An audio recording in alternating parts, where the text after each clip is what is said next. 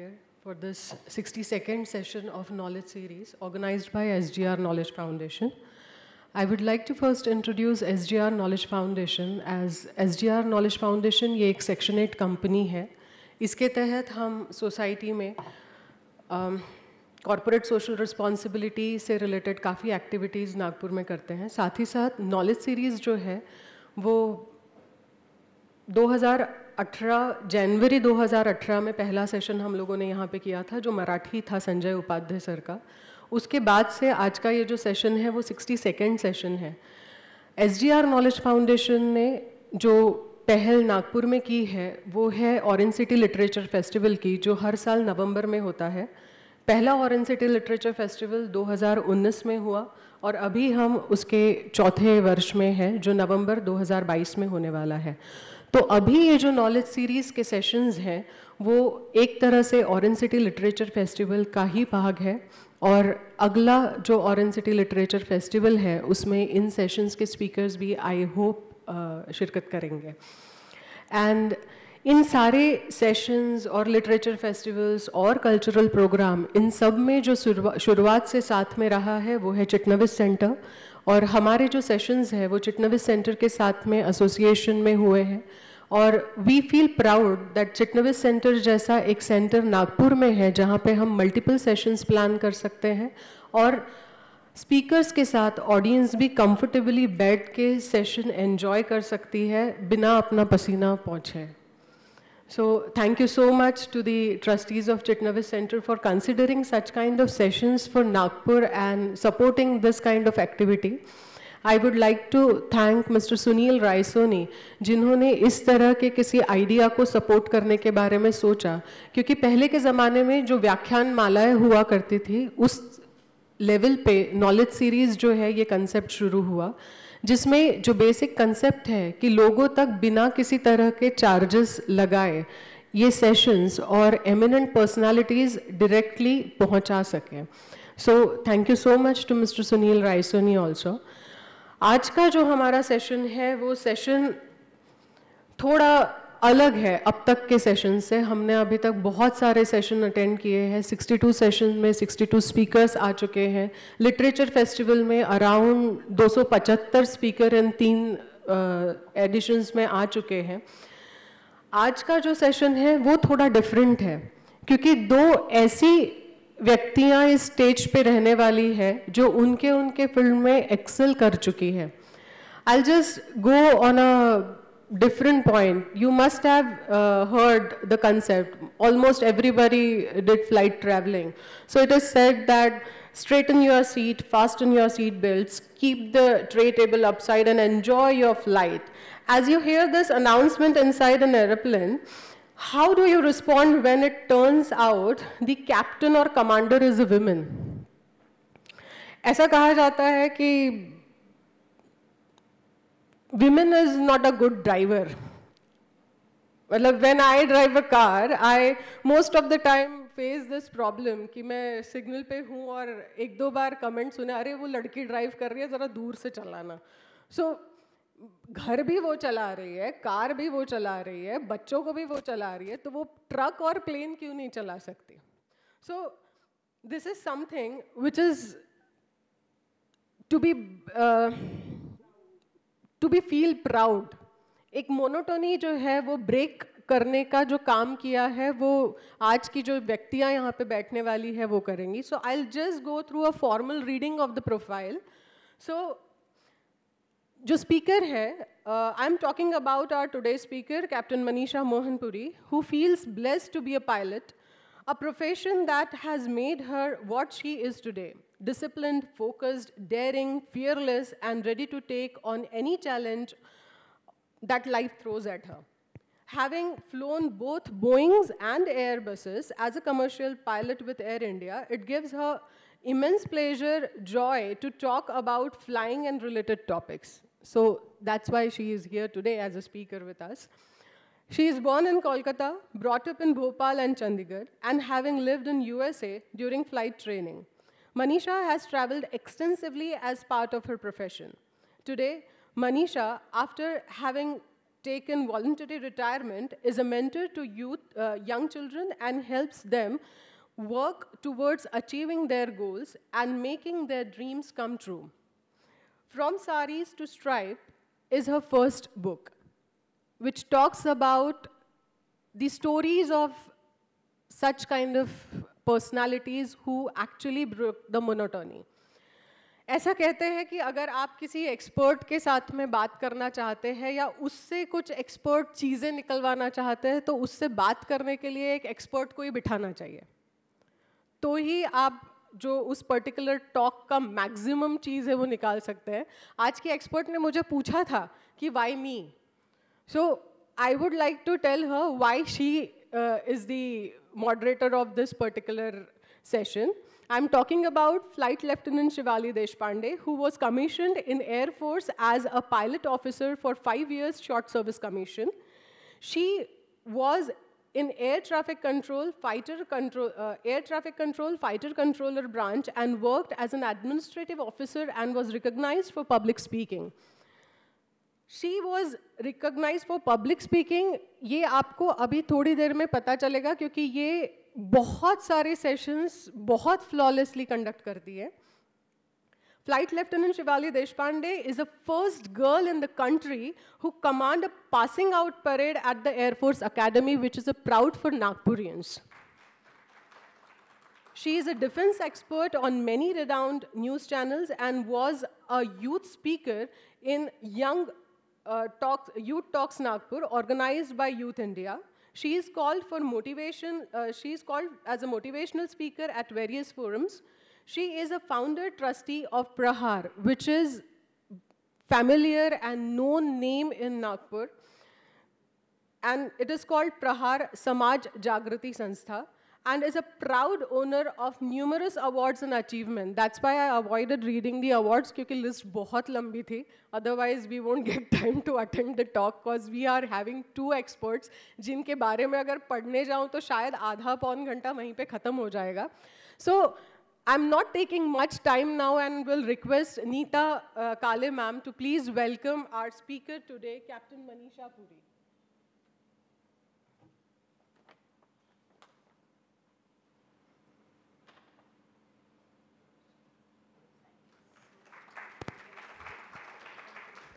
I request PRO Amit Gandhare to please welcome Flight Lieutenant Shiwalee Deshpande.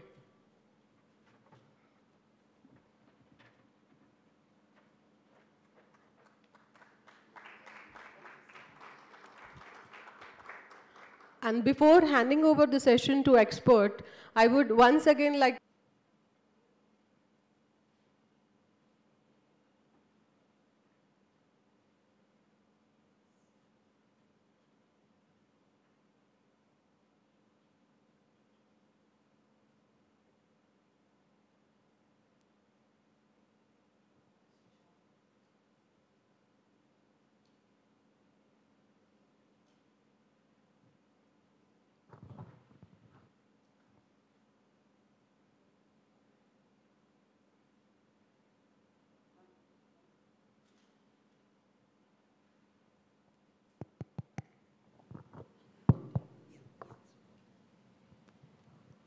Jai Hind. Good evening to the audience. There is a very famous saying. The question is not whether they will let me in. The question is, who will stop me? And that goes very correct for this lady sitting next to me, who has really broken the glass ceiling, who has made her name not only as a pilot, but as a mentor, as a mother, and as a child when she grew up. Yes, I'm talking about Captain Manisha Puri. Manisha ma'am. You know, the moment I spoke to her on telephone, she said, please don't call me ma'am. I said, no ma'am, you're much senior to me, much elder to me, and I should call you with respect.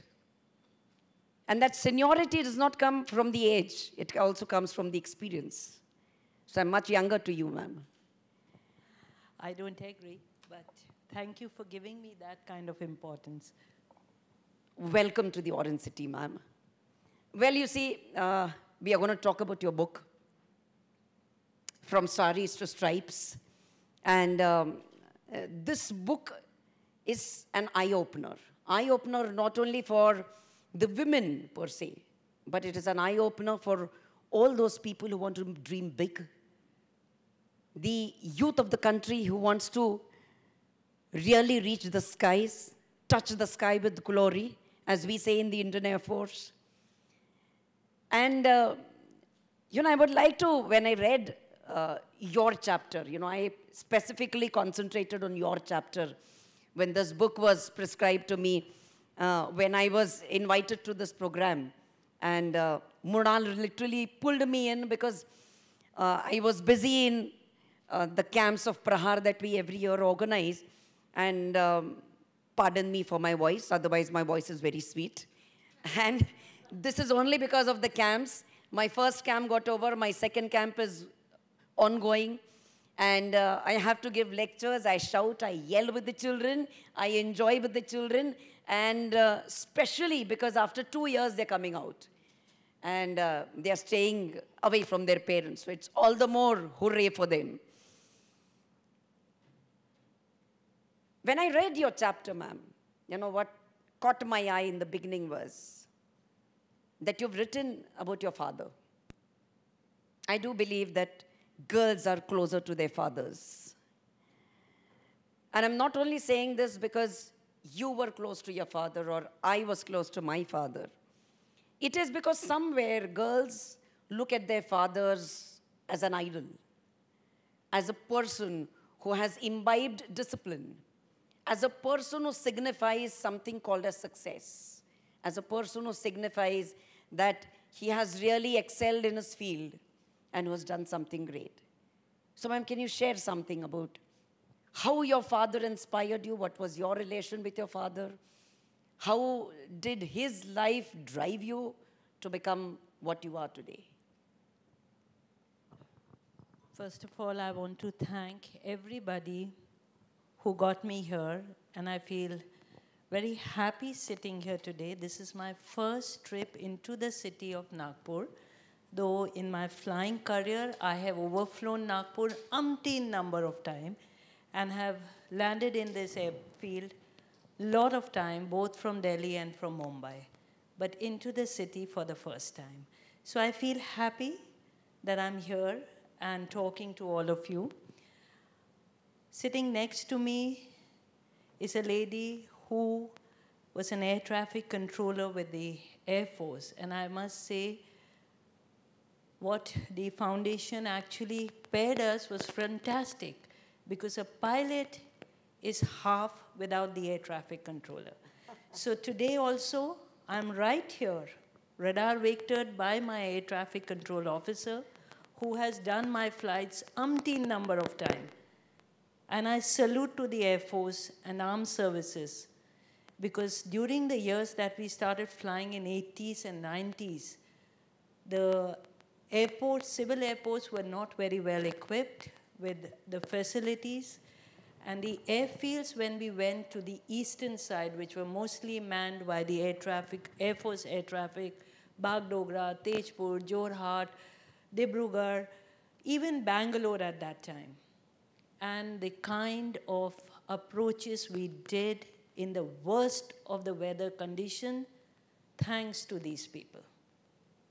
We got you down on the runway center line with a smooth touchdown, even in the heavy downpour, because we knew that the Air Force air traffic controller has had me on the radar, and I'm going to be safe on that runway.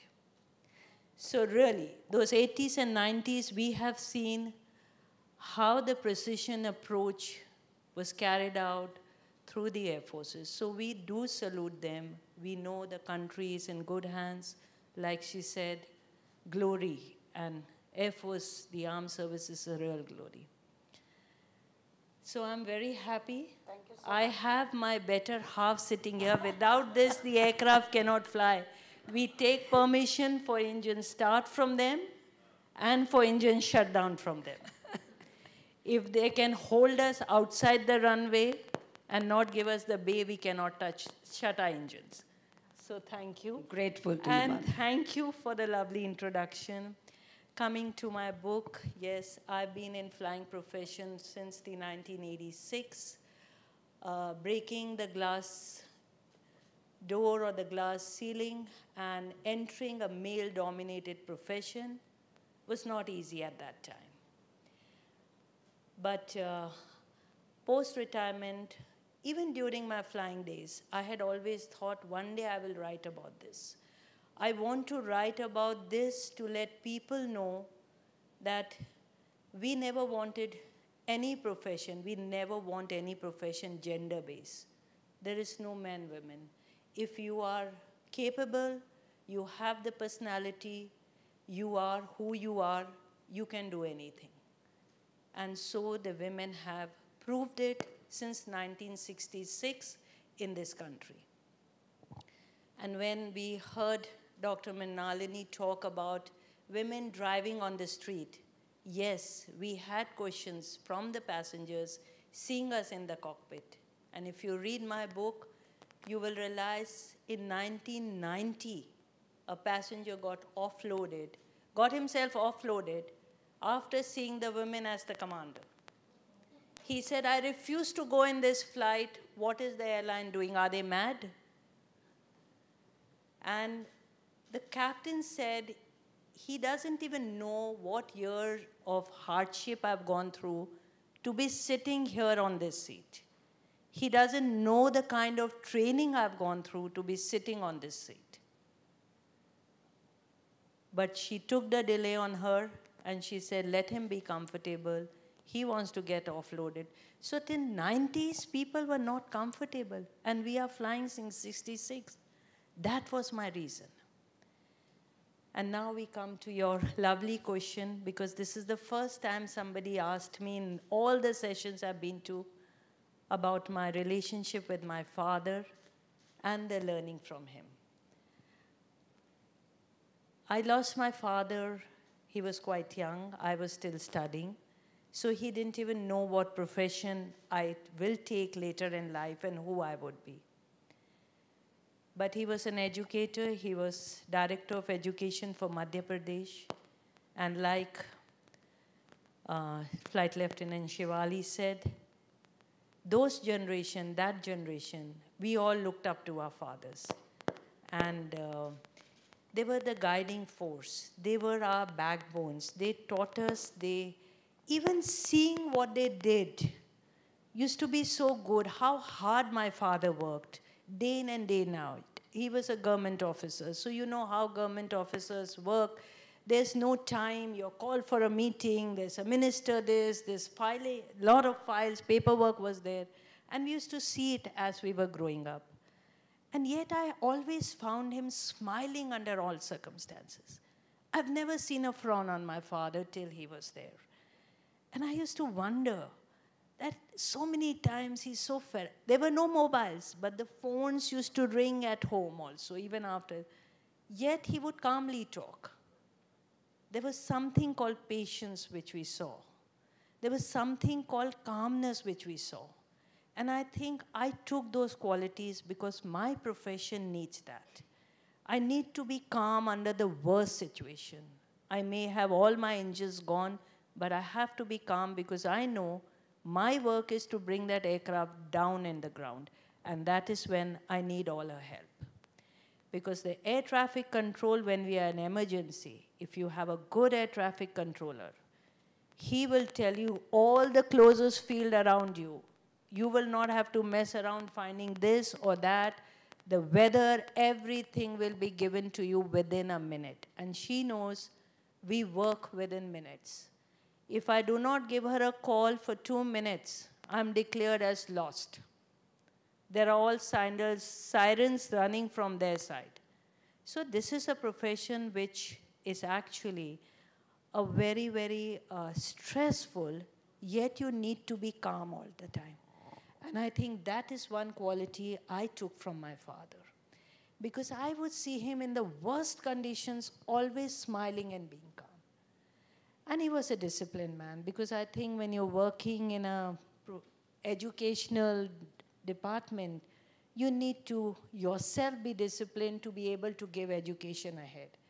And I think these were the things I learned from him, and it helped me when I grew up to become a pilot. Ma'am, you very aptly said, that when you become a pilot, you require that sense of calmness within you, because you never know which situation you might encounter. Especially when you fly in the Northeast, suddenly the weather might pack up. Suddenly the weather is clear. And suddenly anything might happen in the aircraft. So I read about an incident where, you were into this kind of situation where you were approaching to land, and there was a pilot with you, and there was a truck which was full of cotton. And then the story went on. In fact, when I was reading that story, I had goosebumps, because I could imagine what the situation in those times could have been.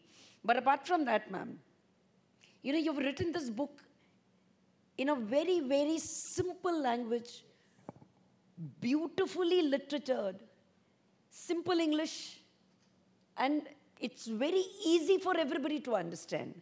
Yet, it's got the deepest of the emotions. And so my next question to you would be, ma'am, what was your inspiration to write this book? You see, because especially when we in the forces, when we retire, or rather when we take voluntary retirement from the forces, literature is the last option we would ever choose.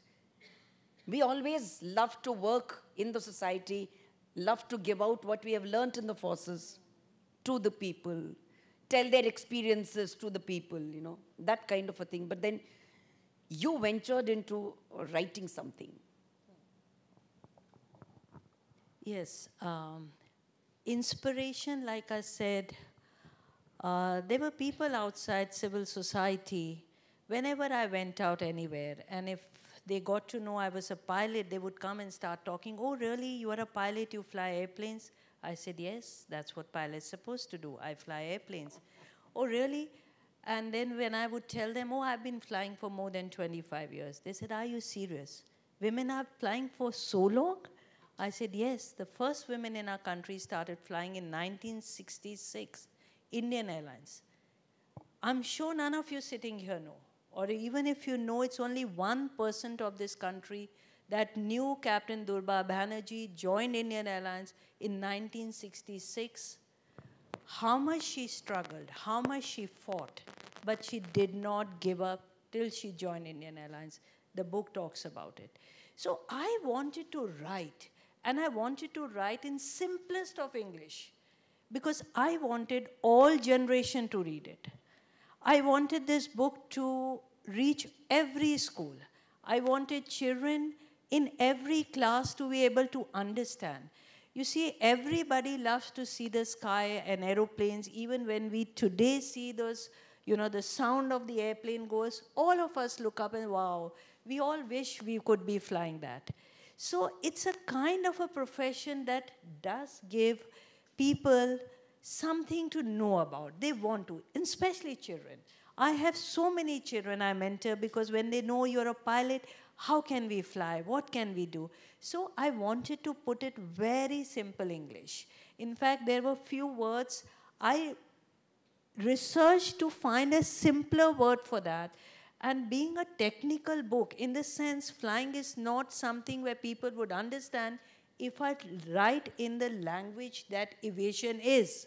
So I had to decode many of this to make it simple stories to be enjoyed. Beautiful. And I wanted all ages. I mean, you and me could relate to many things, but civil society would not relate to many of our aviation words. So that is why the book is kept simple. And I'm happy I found a publisher who agreed to keep it the way I wanted. Simple, to be read by everybody. So the inspiration came to let people know about women in this field. And the other inspiration was, I wanted to let people know gender, we never made it a gender profession. We were capable, we flew, we had license, we knew we can perform. And since 1966 till today, women have handled all emergencies.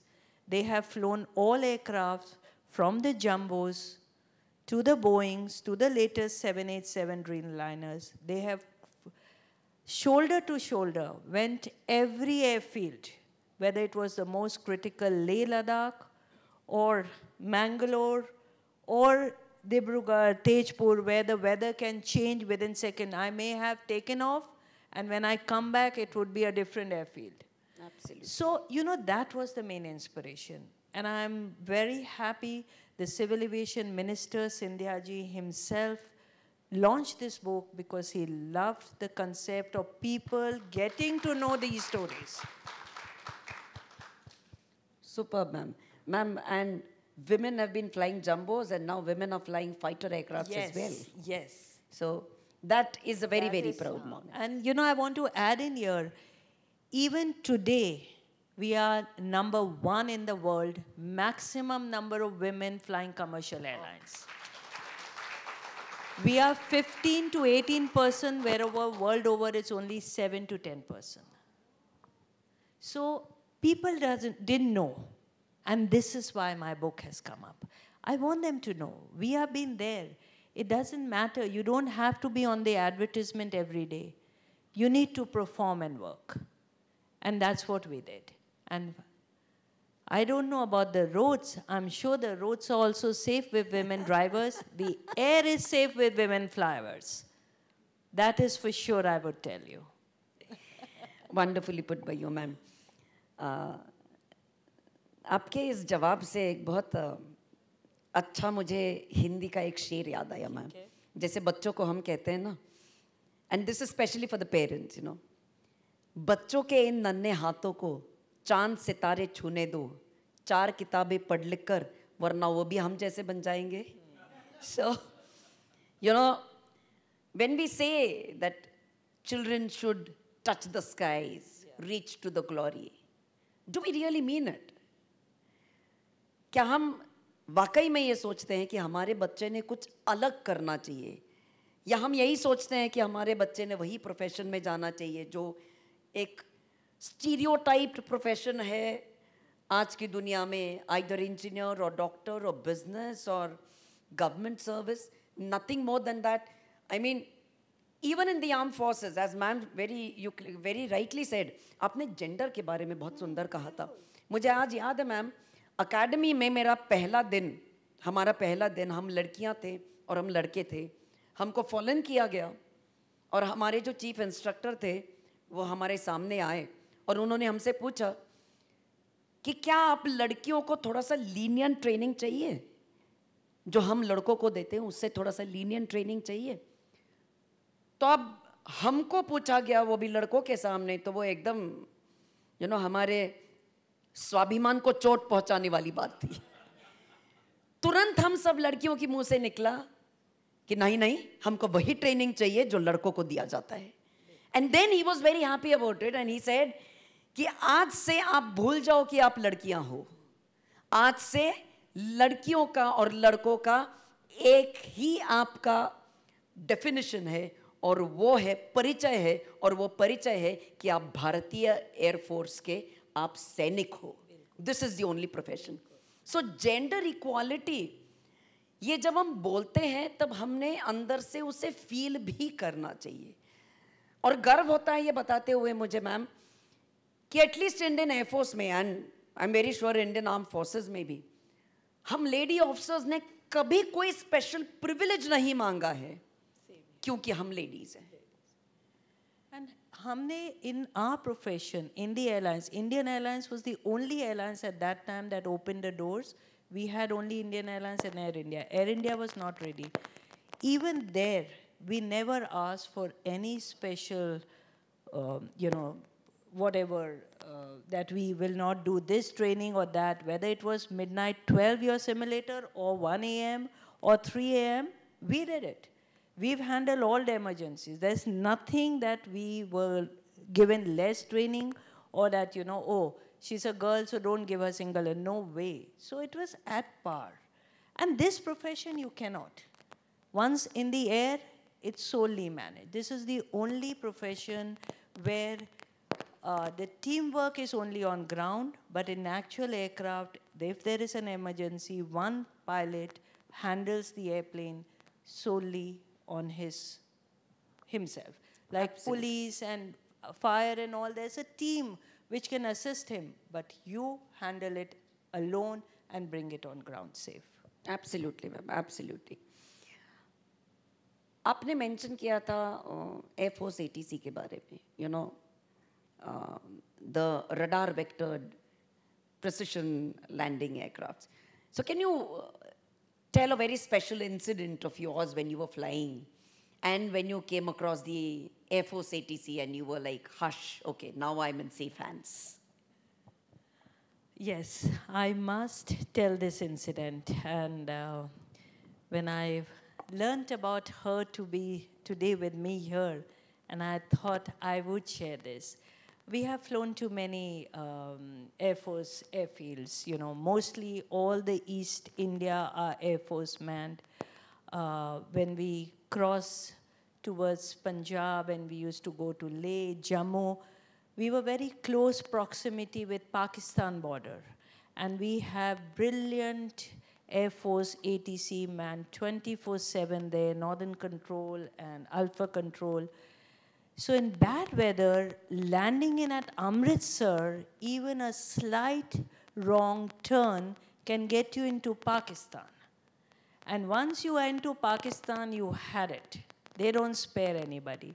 And we would have Alpha and Northern get you out immediately, even if they would see a wing getting turned to that degree. You know, they would guide you off the weather, but they will guide you within your Indian country. Similarly, during Bagdogra, that belt is so narrow between Bangladesh here and Bhutan here, and they would really guide you in. But here I will share an incident of Bangalore. Bangalore new airport is very recent. Years we have landed in the Air Force airport, which is the old airport, which you all may be knowing. Civil aircrafts used to come in. And this was a very tough flight that day. I left home at about 4 in the afternoon for a, 6:30 flight. Once I reached the aircraft, there were multiple snacks which were overlooked, and I refused to take the aircraft from base Delhi, and I said everything has to be rectified. I'm doing a night flight. I have a full load of passengers. I'm going into southern India, was totally covered, monsoon, and I said so it took them a lot of time until 9 p.m. we were getting the aircraft cleared. 9:30 we took off. So by the time we were coming in with bad weather over Nagpur, everywhere, once we were heading towards Bangalore, Bangalore was dancing with lightning.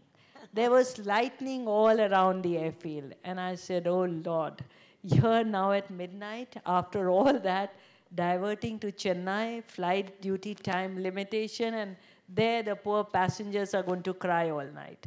So I was hoping I have a great precision radar by the Air Force and have my aircraft down on ground. And sure enough, even though if you've never been into the cockpit window, your windows are too small, you never see the dancing lights of the lightning. They are really like disco lights. And they come close to your window and, but don't worry, they don't touch the aircraft. The aircrafts are very safe. No lightning ever touch it. So seeing the entire airfield, my co-pilot was also wondering, ma'am, are we going into Bangalore or should I ask for diversion? I said, no, wait. Let's connect to Bangalore ATC and we'll know where we are heading. And as soon as I got in touch with the radar of Bangalore, and he said, I see flight so-and-so, you continue approach. Bangalore has weather all around, but I have you under radar, and I'll give you a precision approach radar vector for the runway to come from the better side where you'll be cutting most of the weather. And that is what we needed at that time.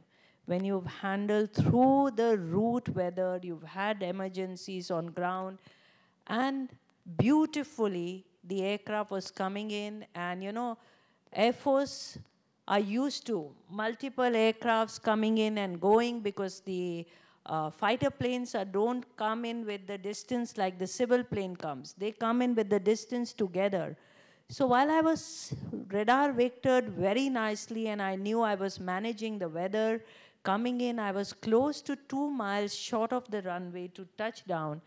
He gives line up to the Air Force aircraft to get airborne immediately before the weather packs up. And I said, what this guy is planning to do? Am I going to divert now after having a wonderful approach? While he gives the lineup, he tells me, you continue approach, runway will be available to you.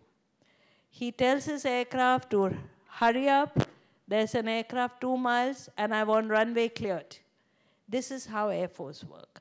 They have so much precision within them, between them, and how they handle aircrafts in the worst of the weather. I was 1 mile short of finals.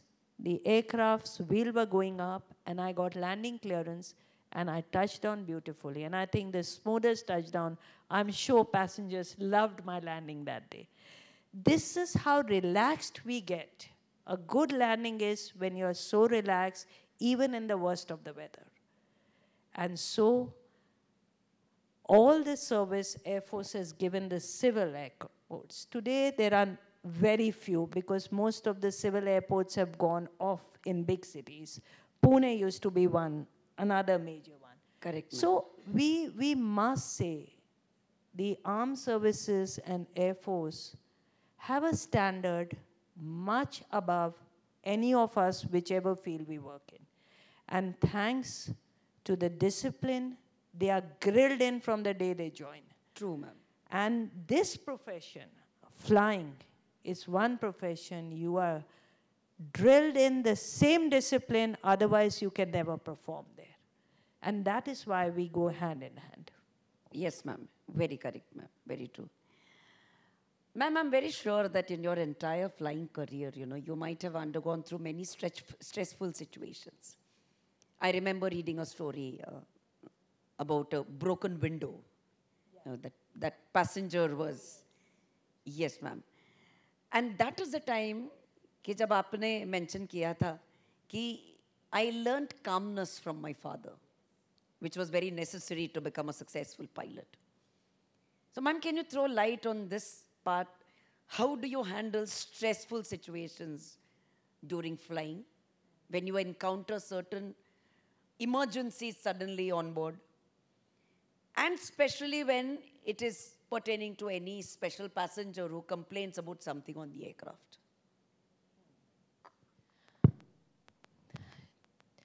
It's a very good question because, you know, while you all are sitting here, it's not like we want to criticize, but we want people to know. And through this book, there are a couple of incidents about passenger interference.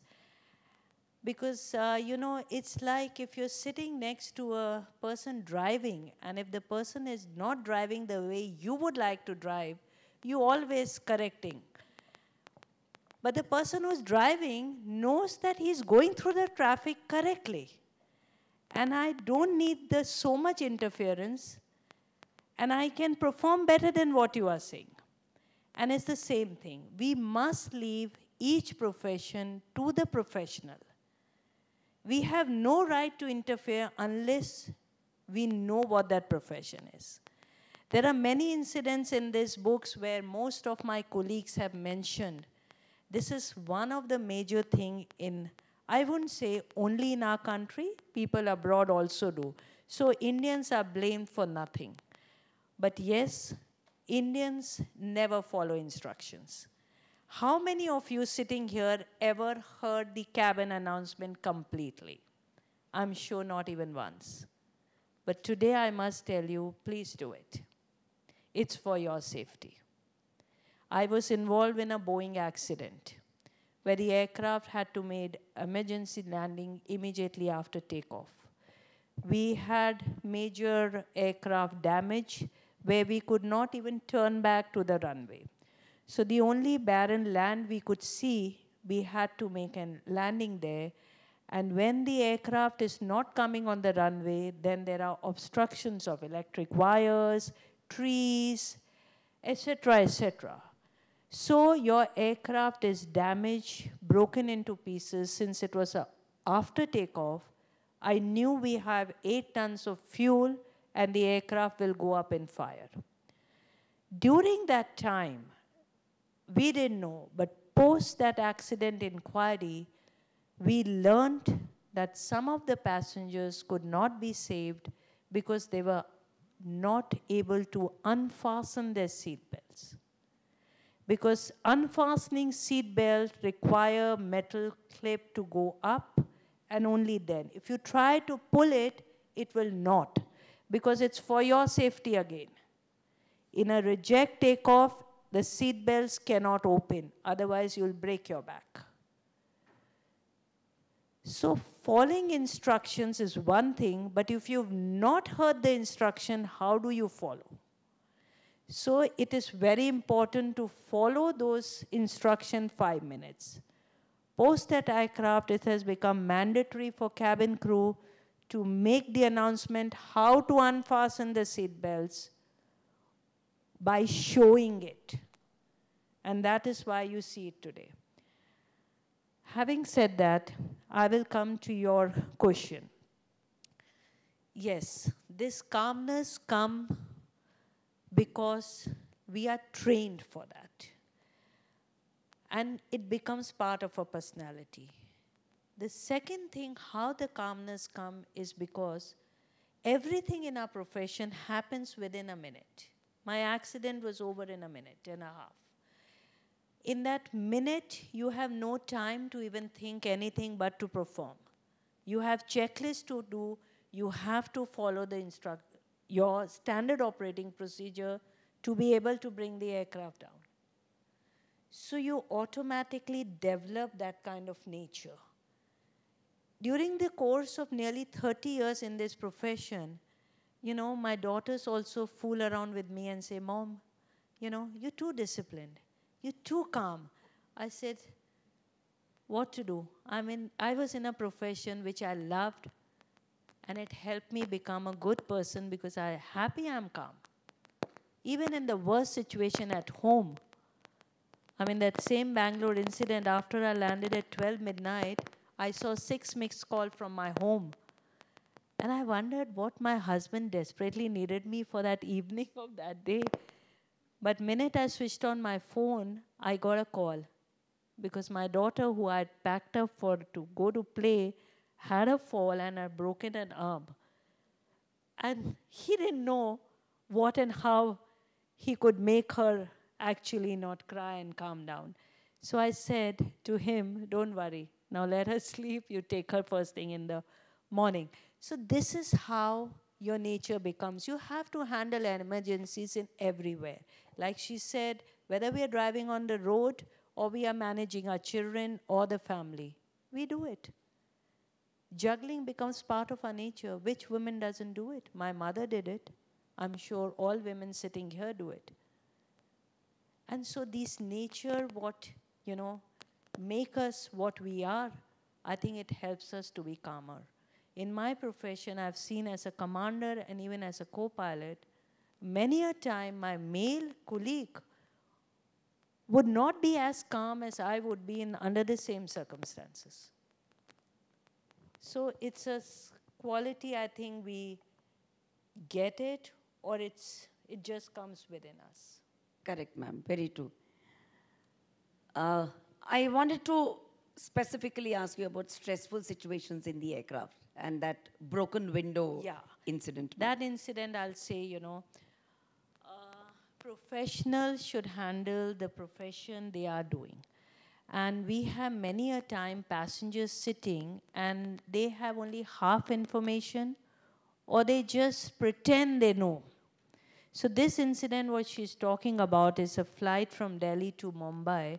And those days, there used to be a lot of traffic, lot of congestion, lot of delays. There would be, 50 minutes of delays on ground and in the air. So fuel used to be very tight because we used to be taxi holding before departure, and we knew when we would land Mumbai, it'll be traffic time. We'll be holding around Mumbai for good 40 minutes before our turn for landing. So we used to be very calculative on every little bit of fuel. Also, wastage was not acceptable. And here you get airborne, and you're not even at a safe altitude where you put this seatbelt sign off. Cabin crew keeps giving me a call inside the cockpit through the interphone which we talk, and she kept telling me there's a passenger who is, disturbing us by calling us continuously. So I told her, I said, you stay put, seatbelt signs is on, we are in weather, don't disturb me and don't attend the passenger. There's nothing emergency. And so it continued till we came out of weather, and I put off the seatbelt, and she, again called me, and she wanted to come inside the cockpit to tell me about this passenger. And, sitting in the seat where he was, there is this window which you all have. There are these shutters that, so the window pane has this frame which was loose. And whenever he would touch it, it would move. But that doesn't mean the window is broken, because it's a cosmetic frame around it which only allows the shutter to go up and down. So he kept telling the cabin crew, tell your captain to land back because the window is broken. And I told the cabin crew, I said, just tell him if there is any vacancy, tell him to shift. She said, ma'am, flight is full, there is no seat. I said, okay, if any passenger is willing to exchange, move him from that window seat, make him sit on the aisle or somewhere. But he was not satisfied. He wanted to meet the captain, why captain is not landing the airplane. So when we were at a comfortable cruising altitude, he sent his visiting card.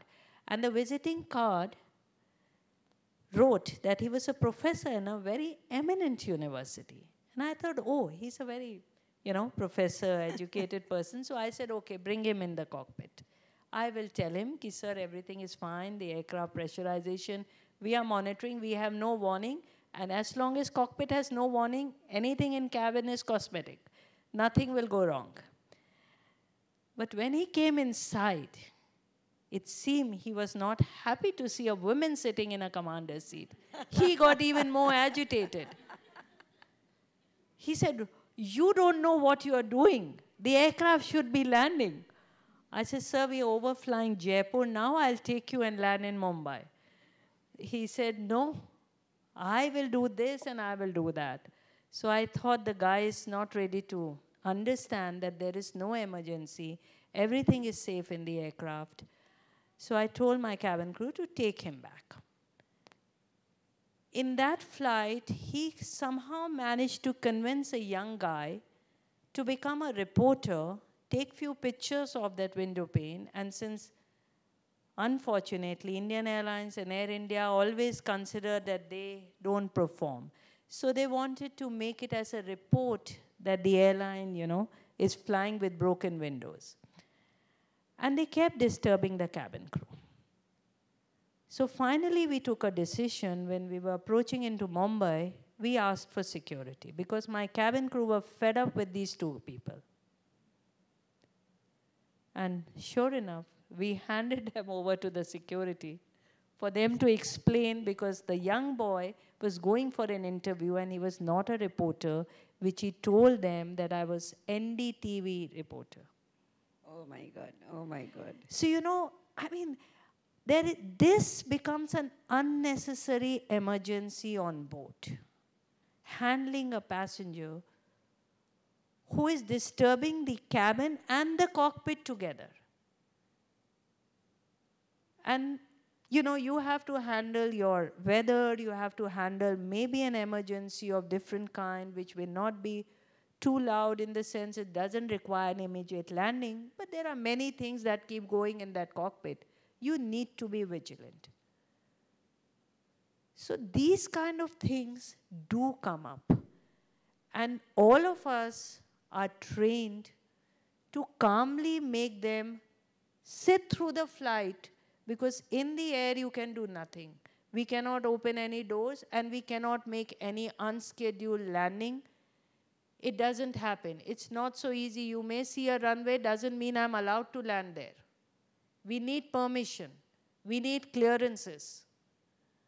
You just can't turn and say, oh, I will land here. No, this doesn't work in aviation. It is all planned well in time, maybe a day in advance for civil aircrafts. That's why we are so many up in the air, because each go up with a planned flight plan. We cannot just plan and say, oh, now I feel like turning here and I will land here. No way. So it's not easy to divert. If I have to divert, I have to take permission from not one, two, or maybe three air traffic controllers. Whether I have permission to turn, and she would tell you how much traffic is there. Sometimes you cannot even turn, because there's a traffic on right and left and you cannot turn. So while passenger might think that runway is going and you can land, he doesn't know I cannot. I need permission to land. Ma'am, incidents like this do give you a lot of experience. Oh, yes. And I'm very sure, very beautifully put by you, that, you know, when we drive on roads, it's very easy for us to just get off the road and halt at any time, at any place, if we feel so. And similarly, like passengers feel, you know, that immediately the flight should be landed. So it's very easy to land at any airport that they see. People used to ask me the moment I joined the ATC in the Air Force, they said, oh, so you're a policeman in the air. You know, you're a traffic police in the air. So, you know, I had nothing else to say but to say yes. Yes, I'm a traffic police in the air. That is what I do. Ma'am, in your book, you've spoken about young lady pilots. And young lady pilots who've really done pretty well.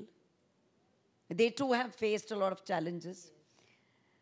And I've gone through a chapter especially of the two daughters of Captain Devi Sharan, who was a pilot of IC-814, which was taken to Kandahar, the hijacked aircraft. And their story is really very, very inspiring, very wonderful. And I think that all aspiring lady pilots or girls who wish to become pilots should go through this entire book, because there are stories that ma'am has put in her words about lady pilots, challenging stories beautifully put, and stories that really give you goosebumps. Yeah.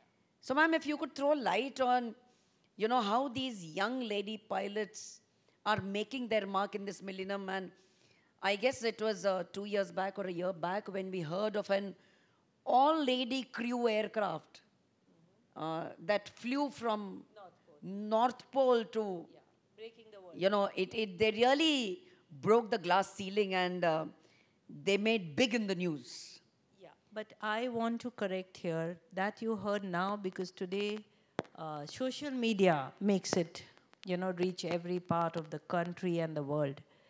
But we make the world record since 1985 in India.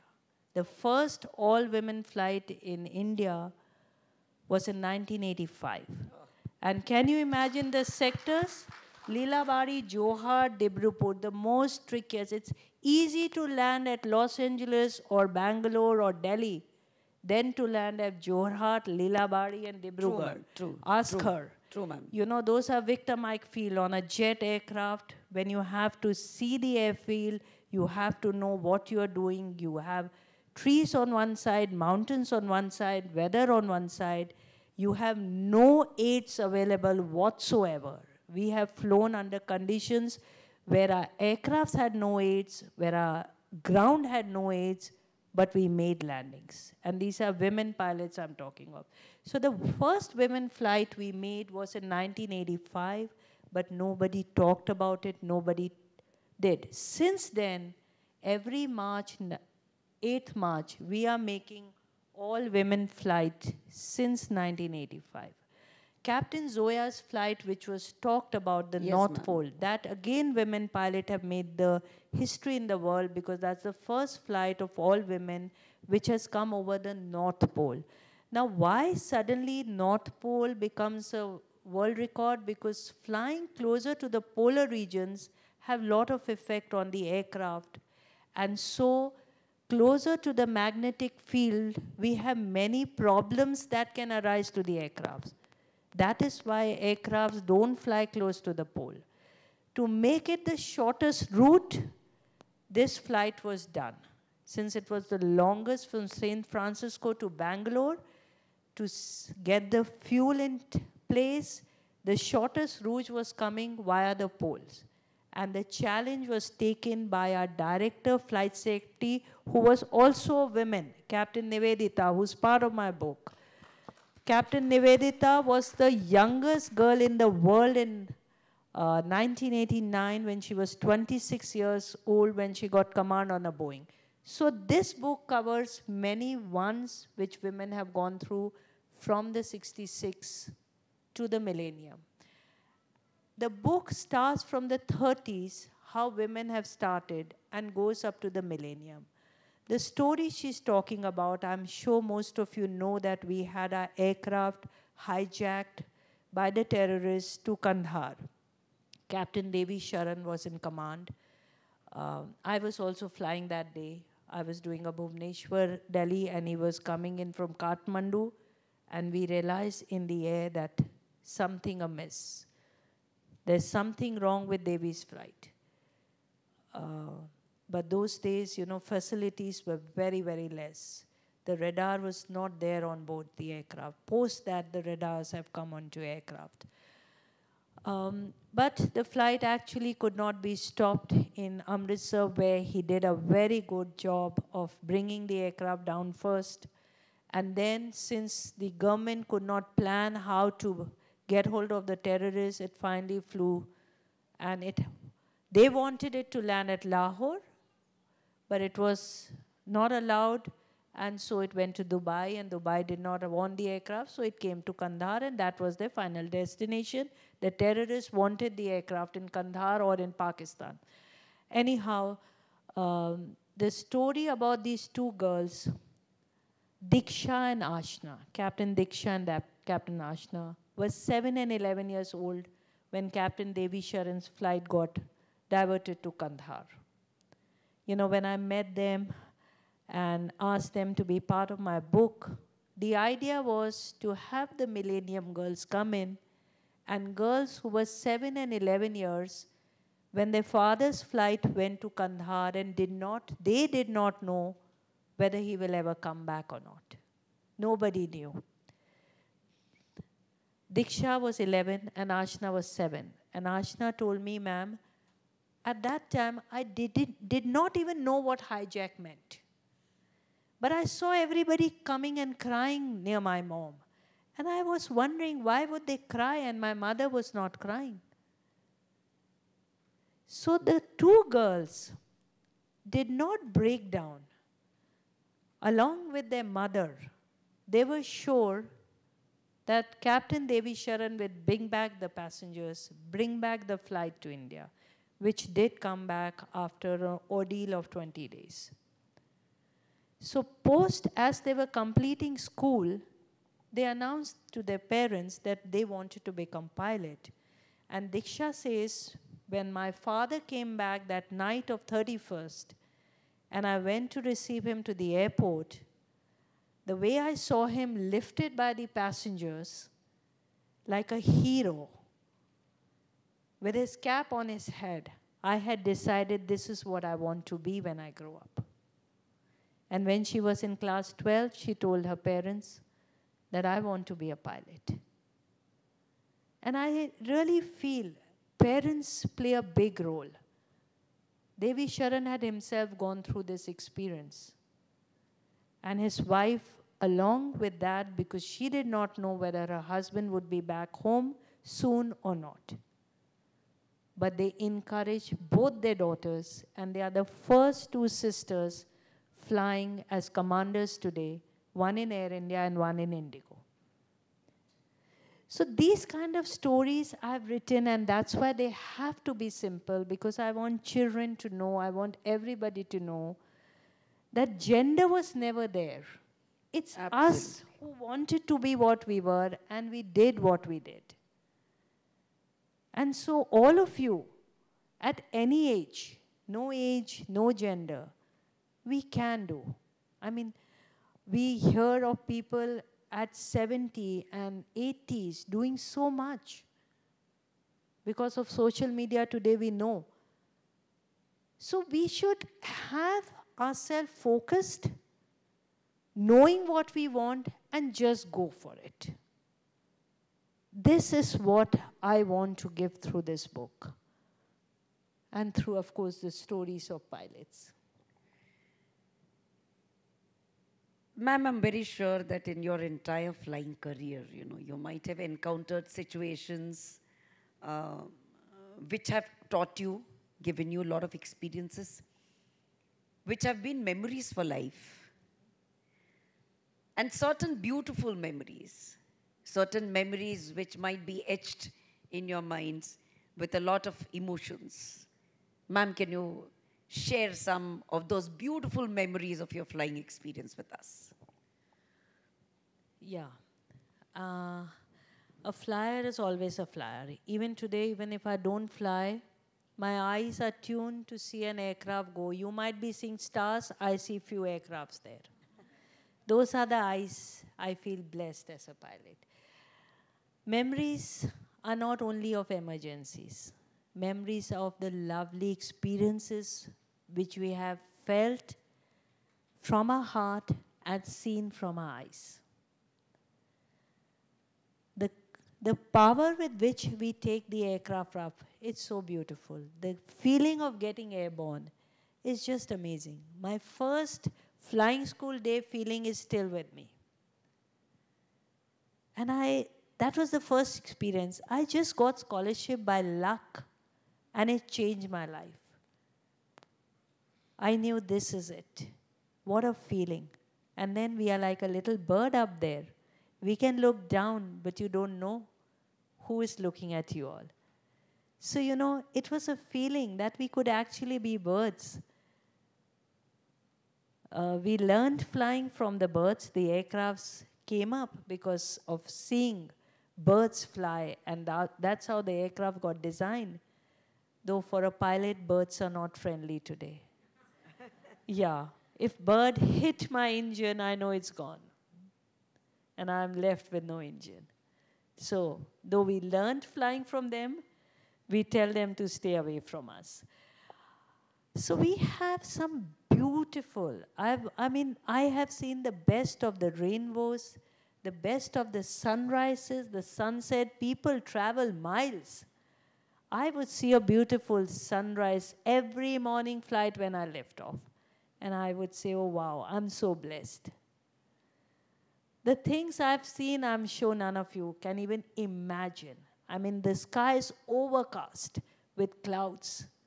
If a passenger would come into the cockpit, would got scared.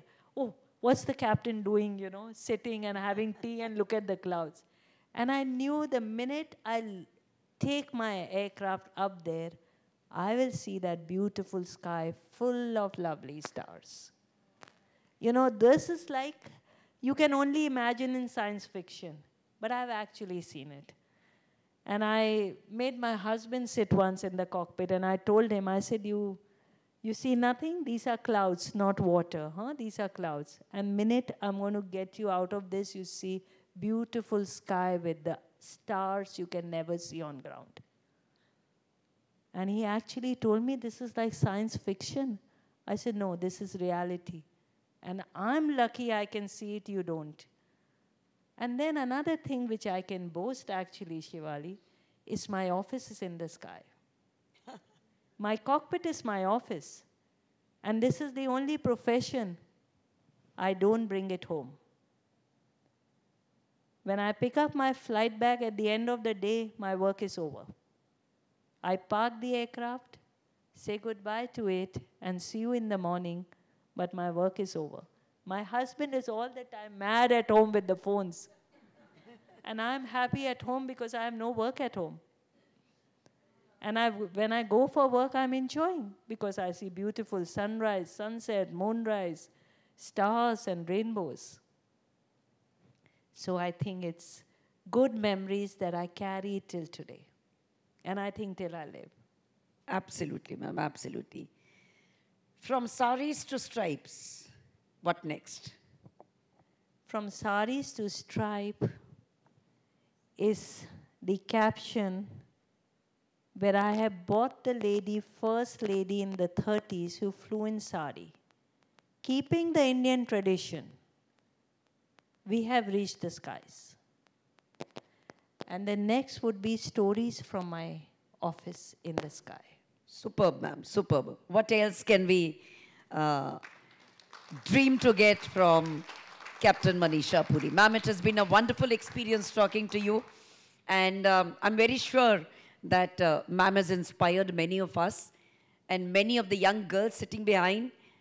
You will surely dream to become a pilot in the Indian Airlines and touch the sky with glory. Ma'am, it's been a pleasure.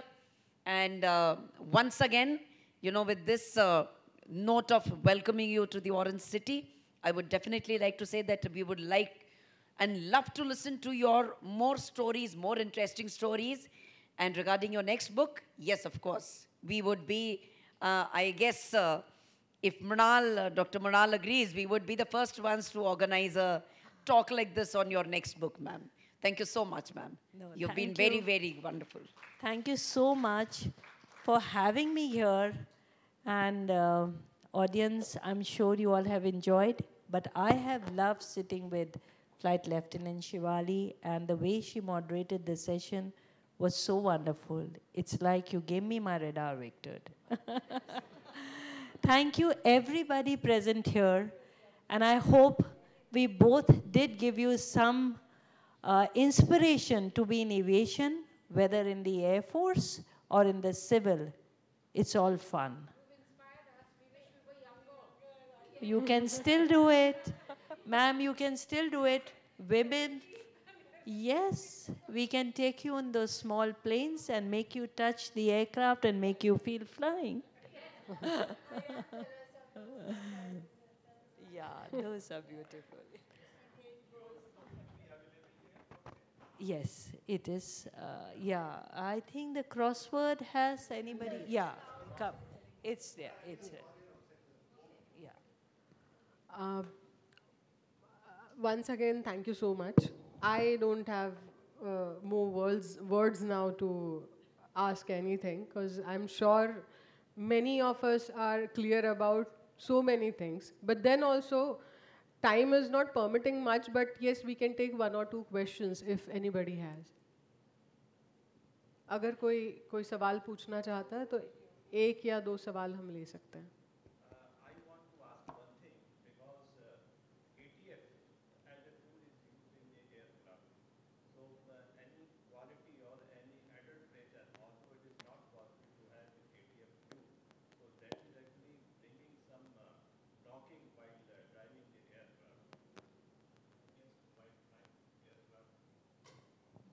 What is your question, sir? The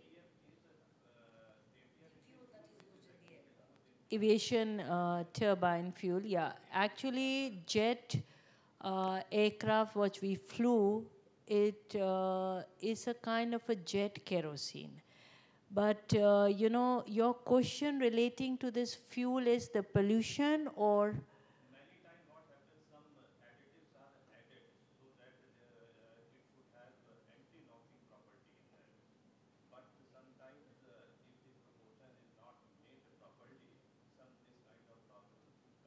Yes. these are specifically gravity fuel where there is certain numbers to each fuel which is there. If they are not correctly there, then icing can take place in the fuel at our cruising altitude. So though aviation kerosene are very not environmental friendly and polluting, today Boeing and other big companies are trying to make fuel from sustainable products which are still not out in this thing. The Airbus is just experimenting. Because when we fly at altitudes, there is complete icing there. And if the fuel is iced, then we conk off. Our engines are gone.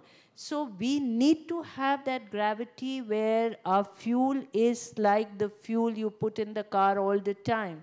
But ground is different. Air at levels we fly are all minus 50s. We don't fly anywhere lower. And so the aviation turbine, actually, where we're flying the jets, they call jet kerosene. They're all specific numbered. Jumbo will have a different, Boeing will have a different, Airbus, and these are specified where the engineering look into this.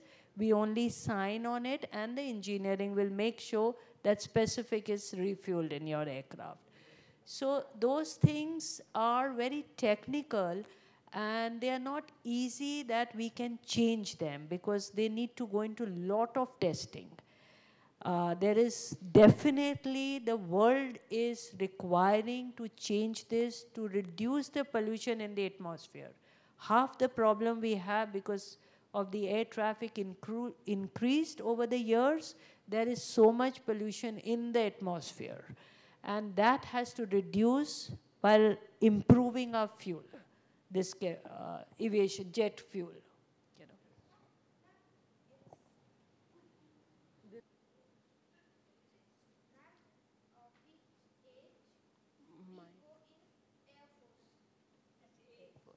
Which age you can go in Air Force? Okay, now Air Force, she will tell, but what I know that NDA, National Defense Academy, you can go after your schooling, after 12th, and Indian Military Academy. Now when you join the National Defense Academy, how you perform, you are given, whether the Air Force, Army and Navy.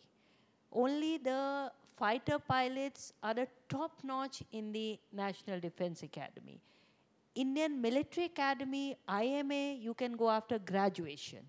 Even there you can join Air Force, Army, Navy, depends on your performance. Correct? Bacha, you can join the National Defense Academy, Khadakvasla, after your 12th standard. It depends on your choice and which force do you wish to join. But then, whether you're given that choice will depend on the score that you get in your NDA entrance exam, which is conducted by the UPSC. All right? Then you have to appear through an interview which is called as the Service Selection Board interview, which is an SSB interview conducted for over about 5 days. And then if you're recommended in that, then the merit list, the medicals is taken. And then based on the marks scored at the NDA entrance exam and the SSB, a merit list will be made, and then your choice of service will be given. If you have fared in for the Air Force, you will be in. If you've done it for the Navy, you'll be in. If you've done it for the Army, you'll be in. If you wish to join the Indian Air Force after graduation, then also you have an opportunity. You have to undergo through AFCAT, Air Force Common Aptitude Test, which is again after graduation. Again, the process is the same process. But then, for the medical standards, you should not have specs, and the rest of the medical standards should be perfect. Welcome, Bacha.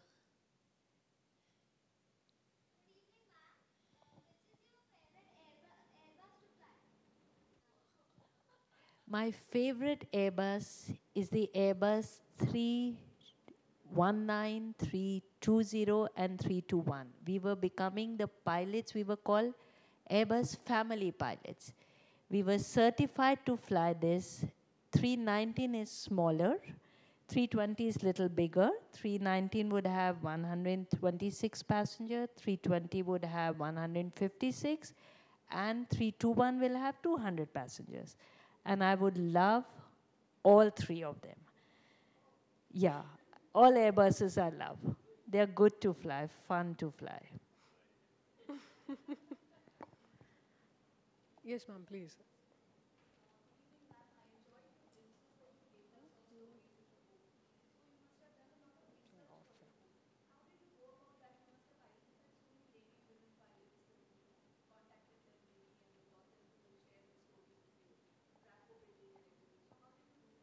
Yeah, it took me nearly 4 years to actually put this book in what print you see today in So yes, most of the girls in this book are my colleagues. We have all flown together during the flying school days and in the airlines together. Captain Salla Tukral, the first woman I have written, I met her when she was 93 years old, and she gave me all her stories. In fact, at 93, she was so active, she dug out her suit trunk, you know, those old type trunks, and she pulled out her diaries, which she wrote in 35. And she gave them to me. Unfortunately, she's no more. She did not see, and I promised her, Salaji, I will put this in paper, and one day people will read about it. So, you know, I've met everybody except Captain Prem Mathur and Durba Banerjee, who they were no more, but their nieces and nephews helped me. They gave me all information, all the material they had, including the pictures. The other girls are all my buddies. I gave them no choice. I told them, you created once, let us all put them together in a book for India to know women have created how many ones in this field. And so most of them you'll read first mother-daughter pair in the world, in India. Captain Anila in Flying in 80, and Miria is my new millennium girl. So she's flying 777. They're the first mother-daughter pair in the world. First mother-daughter pair. And both flying the big jets. So these, all of them have been taken from all of them. So it took me time to actually interact. Then I recorded, then I decoded, then made them in stories, got them approved from them that I've not twisted any date or, you know, and then it came into print. Last question.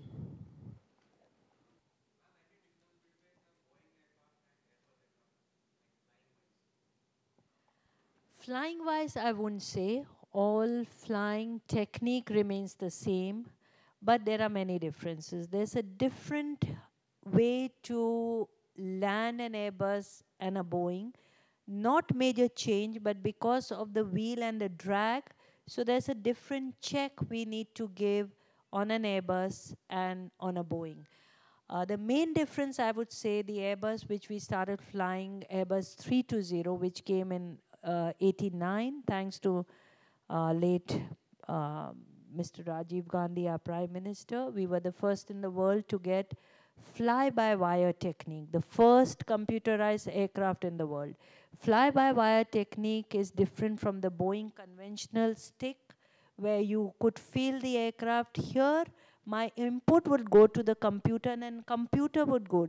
So half the time when we started flying, we said, oh no, we are actually doing only simulator, because you could not. But till we got the knack of actually understanding that machine with fly-by-wire technique, like, you know, the computers actually give the input. What you give the input is to the computers.